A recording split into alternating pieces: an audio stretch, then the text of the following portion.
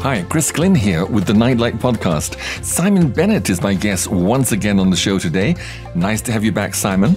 Very nice to be back, Chris. Last time you were with us, Simon, we talked about the mysteries of the 6 seals of the scroll in Revelation chapter 6. Before we talk about what happens next, maybe you could quickly review the meaning of the 6 seals. Yeah, we read the 6 seals. We came to the conclusion that from some rather multiple bits of evidence that the white horse that is conquering and continuing to conquer is Christ. That's right. The second horse was the red horse war. And we kind of concluded that war has been active for the last 2,000 years. It's just been a feature. Right. And that in Daniel 9, actually, it says that wars will continue to the end. Yes. And so we felt, therefore, that these horses riding are not sort of events that are going to happen now. They're actually the prime actors on the stage of the last days for the last 2,000 years, and that these riders are just going to ride in increasing power in the last days, Christ included. The gospel is going to go forth all the way till his return. Amen. War is obviously going to continue. There's going to be some devastating sort of wars and attacks. We read of them in Revelations. The black horse, which represents business, is also going to become increasingly powerful and dominant. It is already. And the last horse, death, unfortunately, appears to be very active during the last days period before Jesus returns. And the saints will be persecuted, which is the 5th seal. They've been persecuted since the 1st century. Since Revelation was given, they've been persecuted throughout the last 2,000 years, and there's going to be a great persecution of the saints before Jesus returns. But the 6th seal represents this huge shift. It's the day of the Lord. And we read it last time. It's initiated by this well-known term: the sun turned black, the whole moon turned red, the stars fell in the sky, fell to earth, as late figs from a fig tree when shaken by a strong wind. And this little phrase about that is spoken of throughout the Old Testament as representing the sign of the day of the Lord. Right. And so we're going to be exploring that today, the day of the Lord in all its aspects. I think it's just a very exciting subject and passage. Absolutely. Largely because I think we realize once we study it that the return of Jesus is not quite the end of the story. From some last days passages, especially in Daniel, it seems to be the end of the story. It's the last thing that Daniel covers. But here in Revelation, we see that the story continues, and there's a lot of action that happens in the day of the Lord that we should be aware of so that we discern prophecy carefully. Nightlight, keeping you in tune with the times. So we're going to start with the 6th seal, which is the day of the Lord, the sun turning black. And that's what Jesus said in Matthew 24. He said that immediately after the tribulation of those days, the sun shall be turned black, the moon shall not give her light, the stars shall fall from heaven. So this is an event that happens after the tribulation. It's the first thing to note. Jesus described it as happening immediately after the tribulation. That's right. This great shaking of the heavens when there's no light. I wonder if you could just read that 6th seal, Chris, and just refresh the listeners with it. Sure. This is Revelation 6:12 through 17 from the King James Version. And I beheld when he'd opened the 6th seal, and lo, there was a great earthquake, and the sun became black as sackcloth of hair, and the moon became as blood. And the stars of heaven fell unto the earth, even as a fig tree casteth her untimely figs, when she is shaken of a mighty wind. And the heaven departed as a scroll when it is rolled together, and every mountain and island were moved out of their places. And the kings of the earth, and the great men, and the rich men, and the chief captains, and the mighty men, and every bondman, and every free man, hid themselves in the dens and in the rocks of the mountains, and said to the mountains and rocks, Fall on us, and hide us from the face of him that sitteth on the throne, and from the wrath of the Lamb. For the great day of his wrath is come, and who shall be able to stand? So the first thing to know is that Jesus said that sign of the sun turning black was the sign of his return and of his gathering his elect, sending out his angels to gather his elect The rapture will happen at this time and we will go up. Jesus describes that in Matthew 24. But for the people on earth, this is quite conclusively the day of their wrath has come. And so this is the great turnaround. The wrath of the Lord is now going to be poured out on all those who remain on the earth once all his children have been raptured out of the earth. That's right. And this is probably just, even this verse is just so key because many people believe in a pre-tribulation rapture. It's sad. And the reason they believe in the pre-tribulation rapture is they've been taught that the tribulation is a time of the wrath of God. But this verse seems to clearly indicate that the day of his wrath comes after the tribulation. Absolutely. It's a really important distinction in these days when there is so much pre-trib rapture teaching. It appears that the tribulation is not the wrath of God. Actually, we are more warned about the wrath of the Antichrist. In Revelations 12, we read, "Rejoice, you heavens, and you that dwell in them, but woe to the earth and the sea, because the devil has gone down to you. He is filled with fury because he knows that his time is short." So Revelations 12 warns the inhabitants of the earth that the tribulation period is a time of Satan's wrath. And that here in the sixth seal, we read that the day of the Lord's wrath comes immediately after the tribulation, once the church has been raptured out. That's right. And so then we want to look in tribulation, where is this wrath described? And it's, I think, a very rarely read passage in the scripture. So I just thought we'd just read through it, because there's nothing better than just reading the scripture. It's Revelation 16. We're going to read about the pouring out of the bowls of wrath of God on the earth. Wow, here we go. "And I heard a great voice out of the temple saying to the seven angels, 'Go your ways and pour out the vials of the wrath of God upon the earth.' And the first went and poured out his vial upon the earth. And there fell a noisome and grievous sore upon the men which had the mark of the beast, and upon them which worshipped his image." Yes, so there we go. That's a lovely connection. We see that this is the wrath that is poured out on the Antichrist's kingdom, on those who have received the mark of the beast. Interesting enough, my wife read an article, I think it was about the person who invented the RFID chip. And he said that there is a side effect of getting the chip. Really? And that is that sores would eventually start coming out on your body. Just an interesting insert there. Yeah, that's interesting. But clearly this is happening at Jesus' return onto those people who have received the mark of the beast. You can go on, Chris.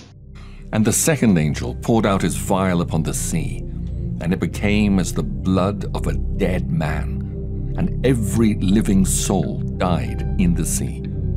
And the third angel poured out his vial upon the rivers and fountains of waters, and they became blood. And I heard the angel of the waters say, 'Thou art righteous, O Lord, which art and wast and shalt be, because thou hast judged thus. For they have shed the blood of saints and prophets, and thou hast given them blood to drink, for they are worthy.' And I heard another out of the altar say, 'Even so, Lord God Almighty, true and righteous are thy judgments.' And the fourth angel poured out his vial upon the sun, and power was given unto him to scorch men with fire. And men were scorched with great heat, and blasphemed the name of God, which hath power over these plagues. And they repented not to give him glory. And the fifth angel poured out his vial upon the seat of the beast, and his kingdom was full of darkness, and they gnawed their tongues for pain, and blasphemed the God of heaven because of their pains and their sores, and repented not of their deeds. And the sixth angel poured out his vial upon the great river Euphrates, and the water thereof was dried up, that the way of the kings of the east might be prepared. And I saw 3 unclean spirits like frogs come out of the mouth of the dragon, and out of the mouth of the beast, and out of the mouth of the false prophet.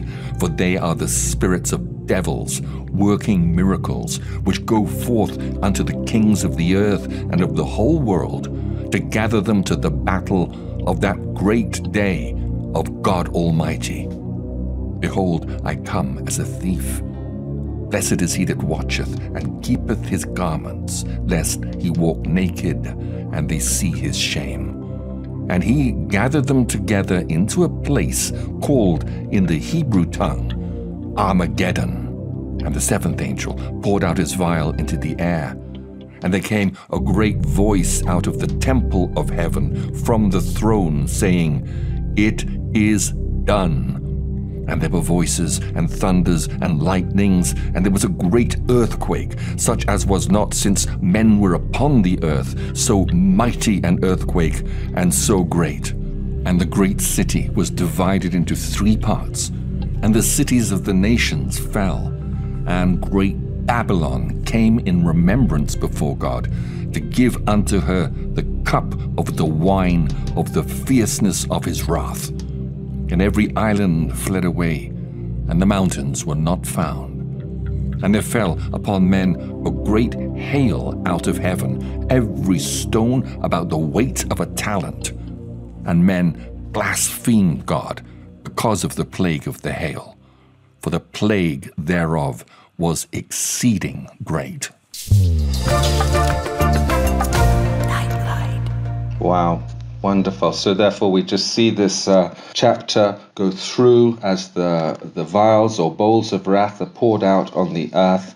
And the 6th one is the preparation for this great battle of that great day of God Almighty, the battle of Armageddon. And so we see that there's time, therefore, for the saints of God to be with Christ in heaven while the first bowls of wrath are poured out. And now we'll turn to Revelations 19, where we're going to read about the marriage supper of the Lamb, followed by the battle, what is commonly known as the Battle of Armageddon, this final great battle when Christ comes as an overcoming king. So I think if we could read from verse 6, we'll just read about the joyous marriage supper of the Lamb, where we will be at this time. And I heard, as it were, the voice of a great multitude, and as the voice of many waters, and as the voice of mighty thunderings, saying, Alleluia, for the Lord God omnipotent reigneth. Let us be glad and rejoice and give honor to him. For the marriage of the Lamb is come, and his wife hath made herself ready. And to her was granted that she should be arrayed in fine linen, clean and white, for the fine linen is the righteousness of saints. And he saith unto me, Write, blessed are they which are called unto the marriage supper of the Lamb. And he said unto me, These are the true sayings of God. Yeah, so this is where we will be. All the church of God, all those who know Christ are going to be enjoying this wonderful marriage supper. It's that lovely verse in Luke, I think it's in Luke 21, where Jesus says, If you are watching, then I will gird myself, make you sit down at a table, and I will serve you. Just absolutely beautiful. The marriage supper of the Lamb. Then once the marriage supper of the Lamb has concluded, then we are ready for this great battle of Armageddon, which we read of in verses 11 to 21. And I saw heaven opened, and behold a white horse, and he that sat upon him was called Faithful and True, and in righteousness he doth judge and make war. His eyes were as a flame of fire, and on his head were many crowns, and he had a name written that no man knew, but he himself. And he was clothed with a vesture dipped in blood, and his name is called the Word of God. And the armies which were in heaven followed him upon white horses, clothed in fine linen, white and clean. And out of his mouth goeth a sharp sword, that with it he should smite the nations. and he shall rule them with a rod of iron. And he treadeth the winepress of the fierceness and wrath of Almighty God. And he hath on his vesture and on his thigh a name written, King of Kings and Lord of Lords.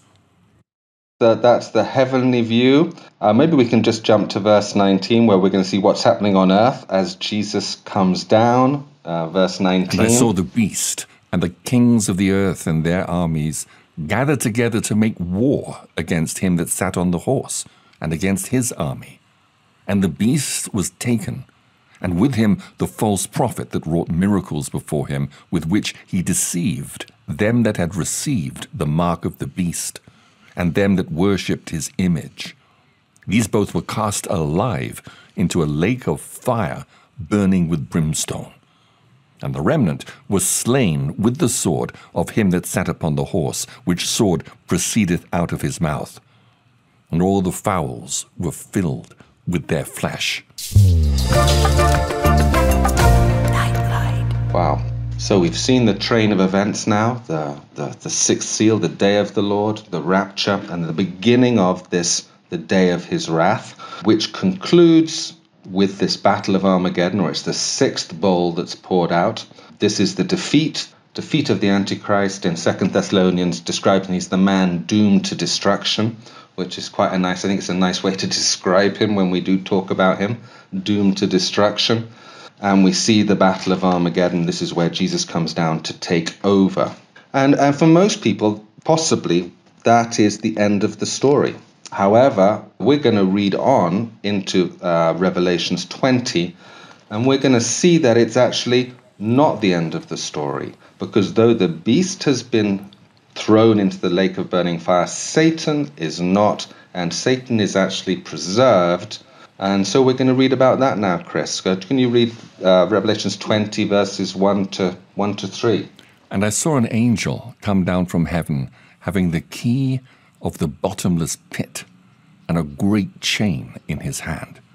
And he lay hold on the dragon, that old serpent, which is the devil and Satan, and bound him 1,000 years, and cast him into the bottomless pit, and shut him up, and set a seal upon him, that he should deceive the nations no more, till the 1,000 years should be fulfilled.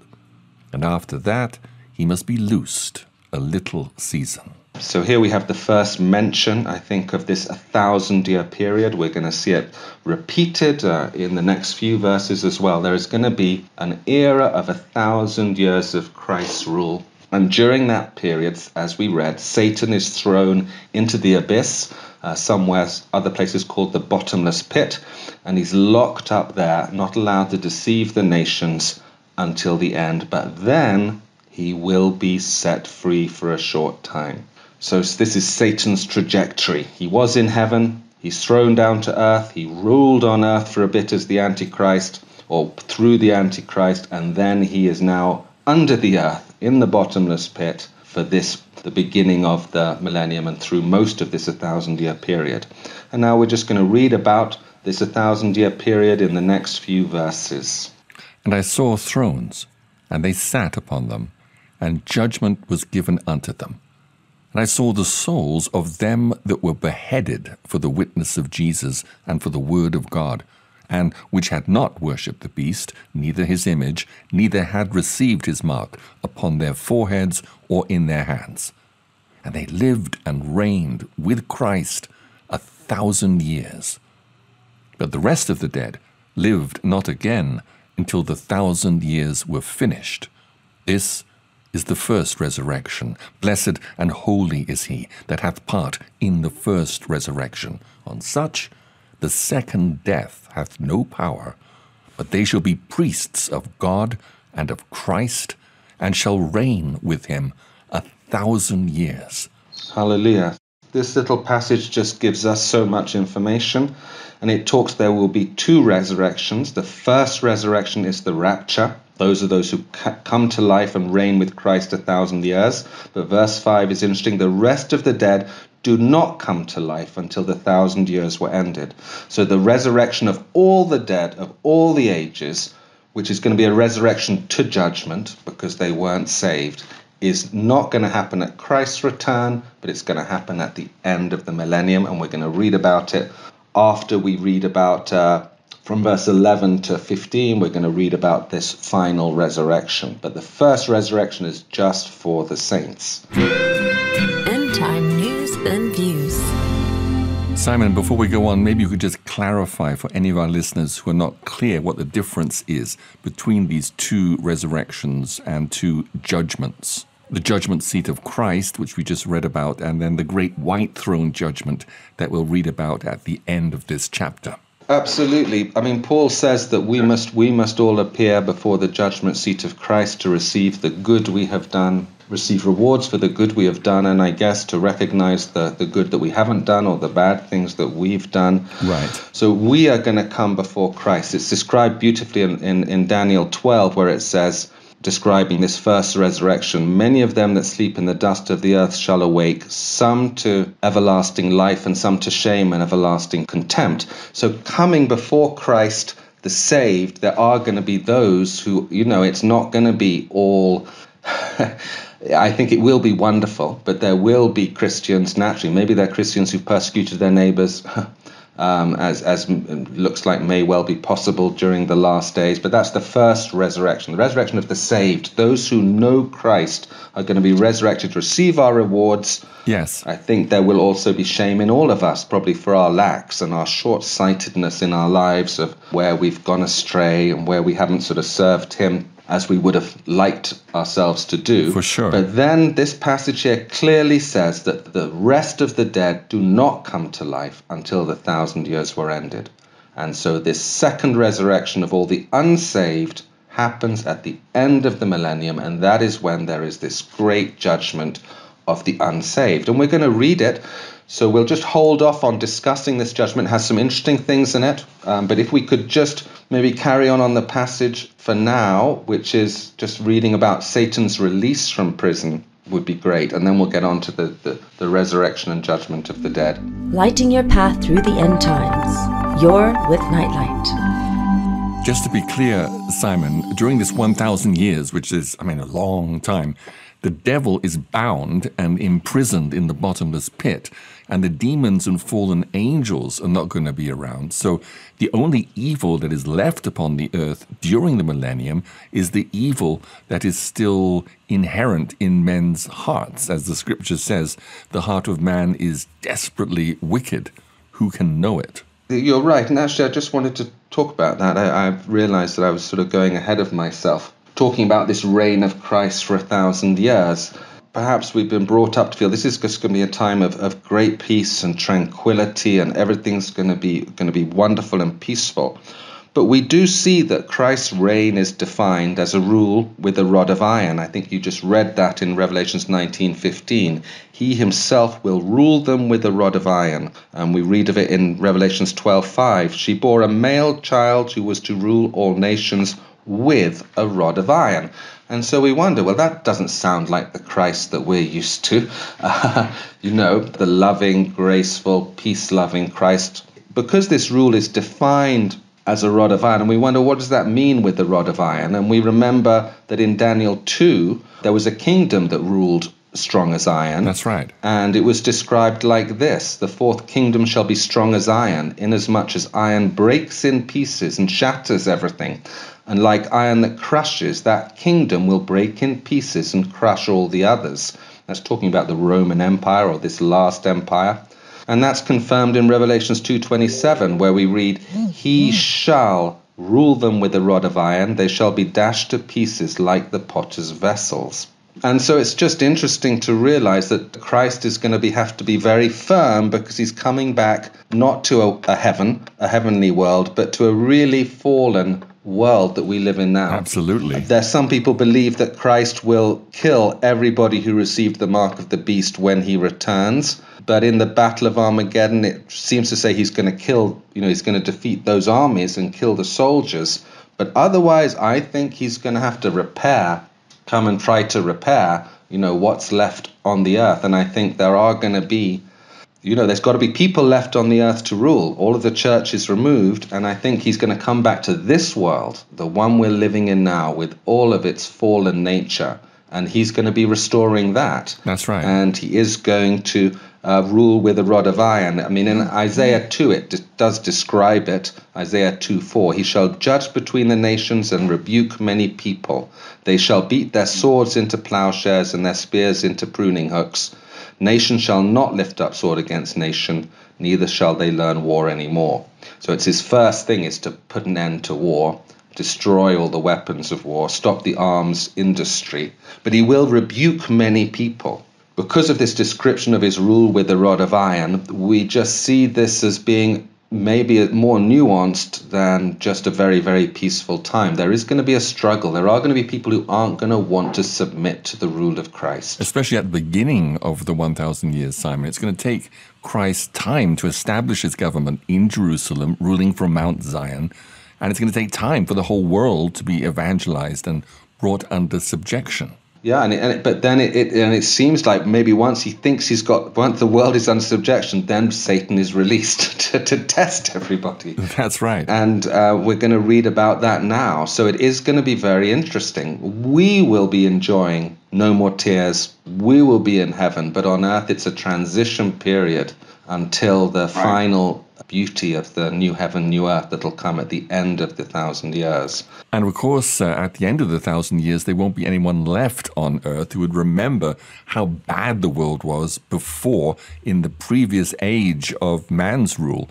So Satan's going to be able to tempt them and deceive them, kind of like he did Adam and Eve, that they're missing out on something that he, the devil, is able to give them if they rebel against God and follow him. I think you're right. I think you're right. Christ will restore the world. It's not the removal of the curse. The curse is still going to be there. That's not removed again. We'll read about it till the new heaven, new earth. So it's not going to be heaven on earth, but he certainly is going to make it a lot more like heaven on earth than it is now. But he's going to test the population of the world again at the end of the millennium by releasing Satan from prison. And shall we read about that now? And when the 1,000 years are expired, Satan shall be loosed out of his prison, and shall go out to deceive the nations which are in the four quarters of the earth, Gog and Magog, to gather them together to battle, the number of whom is as the sand of the sea. And they went up on the breadth of the earth, and compassed the camp of the saints about, and the beloved city. And fire came down from God out of heaven, and devoured them. Doesn't sound like there's much of a battle this time, Simon. Before the battle can begin, God just fries them. Well, certainly they must have been, this army has been gathering till they finally are able to surround God's people. Maybe a bit like something out of Lord of the Rings. There's the God's people are surrounded. God is allowing this. Jesus allows this to test, as he is now. He allows this evil to test people and test their hearts and test their choices. And then they are destroyed. And then finally we read in verse 10 of the destruction of Satan. And the devil that deceived them was cast into the lake of fire and brimstone, where the beast and the false prophet are, and shall be tormented day and night forever and ever. Wow. So finally we have the end of Satan coming at the end of the 1,000-year period. But this just opens our eyes that we believe that our series is this series we're in. I like to compare it to a Netflix series. We're in a series now. It's the Last Days series. And then we suddenly recognize that this isn't the final series. There is another series after it, which is the Millennium series, which is a whole new ball game, right? And which concludes with this satanic rebellion against God once again. And so that just gives us perspective, I think. Sometimes we do get short-sighted and we think everything must happen to us now and then it's all finished. I liken it a bit to the Pharisees who believed Jesus was going to come back as a conquering king in their time. That's right. And that was wrong. No, they were looking forward to this time in a way, and therefore they didn't recognize this poor carpenter. healing people and not really abiding by their sort of laws of righteousness. Right. That's why they were mistaken, because they mistook the prophecies that he would return as a king to throw off Roman rule, and he hadn't come to do that. He came to throw off the rule of sin. But anyway, now, and only now, do we have this great resurrection of everybody else who isn't saved, which we read about at the end of this chapter. Please listen carefully. It's interesting. And I saw a great white throne, and him that sat on it, from whose face the earth and the heaven fled away, and there was found no place for them. And I saw the dead, small and great, stand before God. And the books were opened, and another book was opened, which is the book of life. And the dead were judged out of those things which were written in the books, according to their works.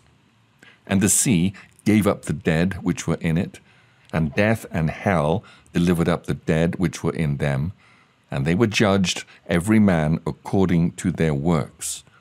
And death and hell were cast into the lake of fire. This is the second death. And whosoever was not found written in the book of life was cast into the lake of fire. Well, this is a remarkable passage, and I think it's a passage that all Christians should pay attention to. It shows that the dead will be raised to a judgment. I don't think anybody would want to be in this judgment. This is a judgment that you are going to be weighed in the balances, and you will may well end up in hell or in that lake of fire. However, what's clear to me is that they are not judged according to whether they've received Christ or not, because none of these people, especially those who in our time period did receive Christ and know Christ, otherwise they would have been saved. That's true. They are judged according to what they had done. It's repeated twice. And if you want to link to another passage, we go to that beautiful parable at the end of Matthew 25, where it says that Jesus judges all nations. Everybody is brought before him, and they're going to be divided. Some are going to go to hell, and some are going to go to life. And in that passage, again, the judgment isn't whether you've received me or not. The judgment is, how did you treat my children? Wow. It's a judgment of love. This final judgment is going to be a judgment of love. Yes. We see that not everybody who dies who hasn't received Jesus is going to be in the lake of fire. Because, of course, as we know, many people perhaps have not had the opportunity to hear the gospel presented to them and hear how to receive Christ, how to be born again. Don't want to stay on it too long, but I think it's really worth meditating on this passage, that God's word says that this last judgment, people will be judged according to their works. Yes. And I think that's a bit of a shock to many people who say, no, if you don't receive Christ, you are going to hell and you're going to stay there forever and ever and ever. And then, of course, it gets on to the discussion about hell being maybe a waiting place. As it says here, hell is a waiting place. That's right. And then you come to the judgment. And then after this judgment, even hell will be emptied. Hell itself is going to be put into the lake of fire. Wow. It's very interesting, but just interesting just to dwell on, meditate on the word here of what it says. But I quite like the simple verse that Jesus said in John 3. He said that he believes on the Son shall see life. He that believeth not the Son shall not see life, but the wrath of God abides on him. So when we come to the judgment, it's the wrath of God abiding on you. That is the judgment. And you don't know which way it's going to go. And you may well be headed to the lake of fire, because it's not in your hands. It's in God's hands judging you. And it's because of their own choice, Simon, because they could have received forgiveness no matter how bad they'd been if they'd accepted the free gift of salvation by grace that Jesus paid for. And because they refused that gift, they now have to be judged according to their works. I don't know. I mean, I went to church the first 19 years of my life and nobody presented the gospel to me. How sad. You know, so sometimes, even though the gospel is preached in all the world, we know that the actual gospel sometimes isn't delivered into people's ways that they can receive it. So I think that's why there's a certain mercy here, where many will be. Many are written in the book of life, but they just haven't come to life, Yes. during their time on earth. But anyway, we want to move on now, because we're just going to see that the next passage is finally the day we've been waiting for. This is when heaven is on earth. We read in Revelations 21 of a new heaven and a new earth, for the first heaven and the first earth were passed away. So this is when all the old heavens pass away, and even the old earth passes away. That's that famous verse that Jesus said, heaven and earth shall pass away. And this is the time it passes away, is at the end of the millennium, when we're going to see a total recreation of the earth. It says there'll be no more sea. So then all the oceans will go. There's going to be much more space without the oceans and sea. That's right. And then we see this holy city, this God's dwelling place, is no longer going to be separate to man, but God's dwelling place is coming down to the earth. Praise God. I saw the holy city, New Jerusalem, coming down out of heaven from God, prepared as a bride, beautifully dressed for a husband. And heard a loud voice from the throne saying, now the dwelling of God is with men, and he will live with them. They will be his people, and God himself will be with them and be their God. He will wipe every tear from their eyes. There'll be no more death, or mourning, or crying, or pain, for the old order of things has passed away. So this is the great restoration of the world, happens at the end of the 1,000 years. Yes. This is when the curse is removed. No more death, no more mourning, no more crying, no more pain. And he who sat on the throne said, I am making everything new. So the whole world is made new.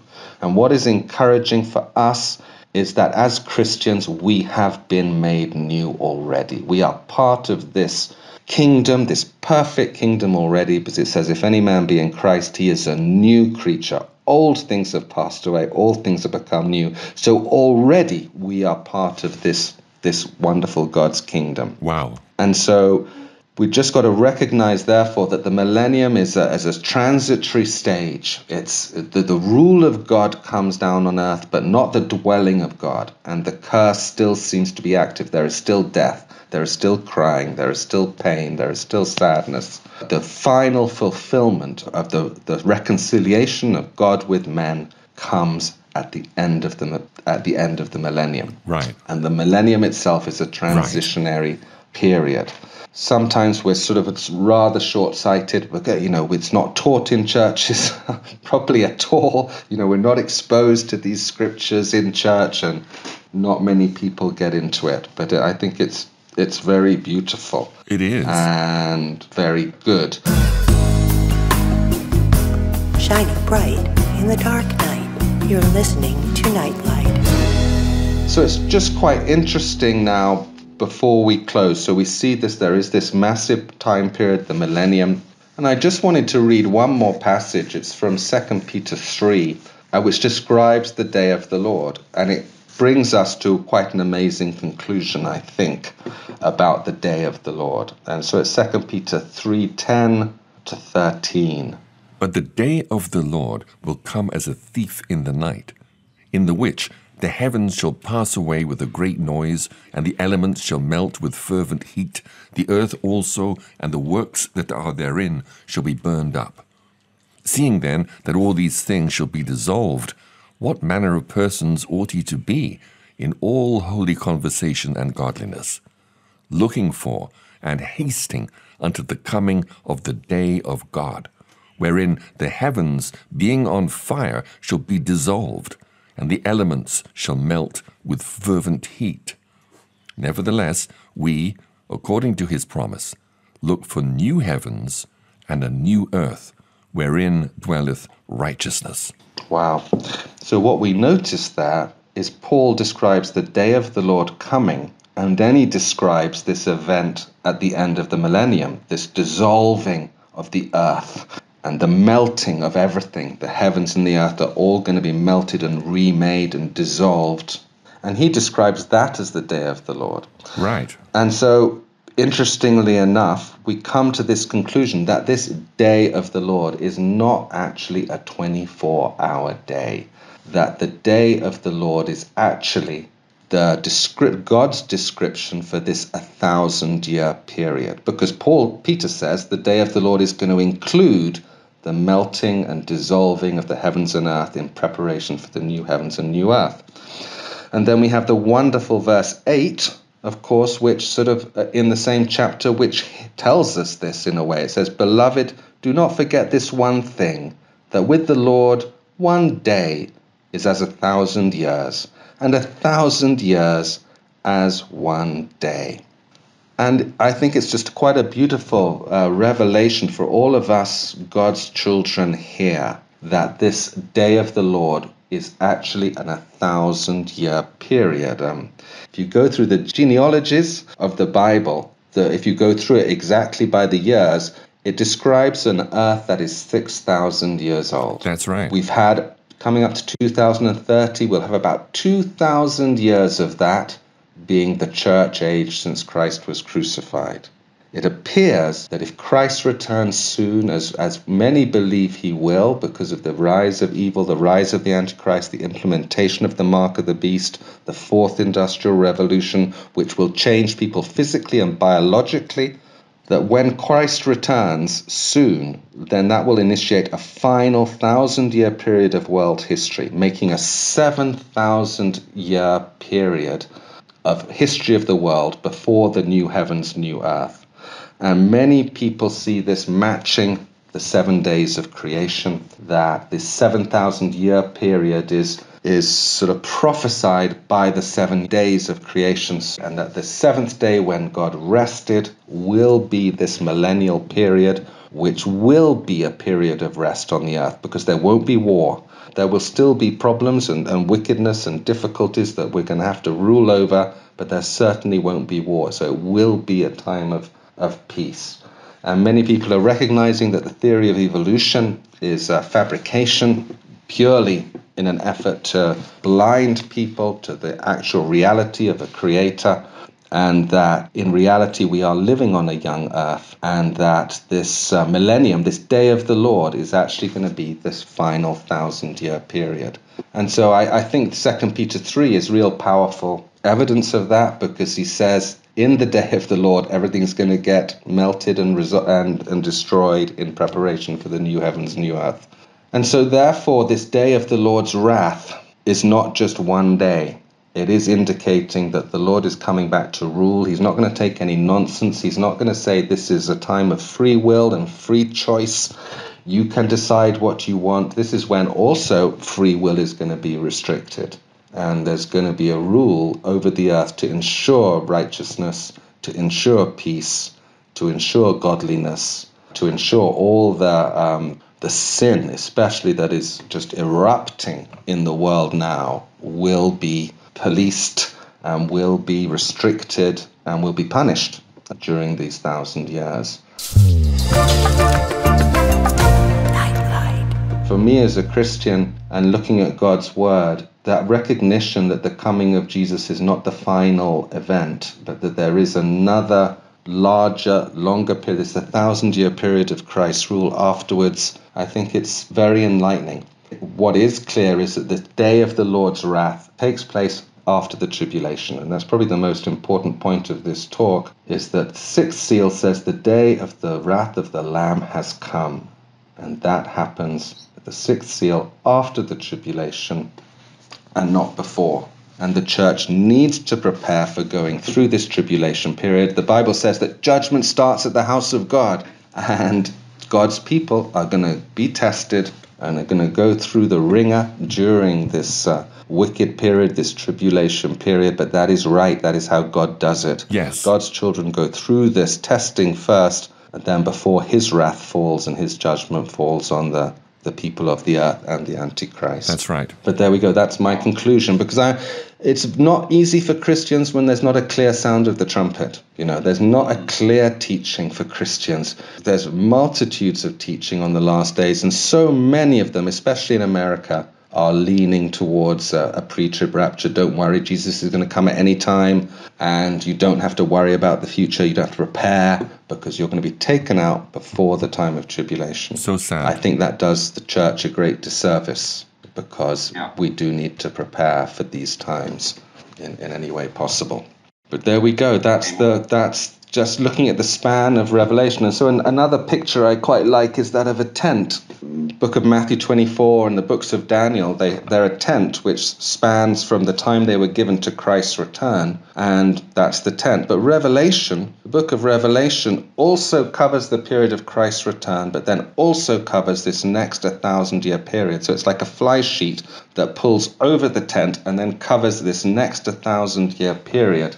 And it deserves recognition. And when you try to put all of Revelation onto our period, then you make a mistake. There is going to be an extra 1,000-year period afterwards. Fortunately, we're going to be in heaven for that. We're going to be ruling with Jesus and ruling with him. The tears will be wiped from our eyes at his return. But for the inhabitants of the earth, there's going to be another transitory period before the new heaven and new earth. And I think it's just very important to recognize that. And thank you so much, Simon Bennett. And Simon is author of the Let's Look Forward trilogy of books on Last Day Scripture, which I highly recommend, and you'll find a link to where you can buy them on Amazon below. This is Chris Glynn signing out and looking forward to being back with you again soon for another Nightlight podcast. God bless.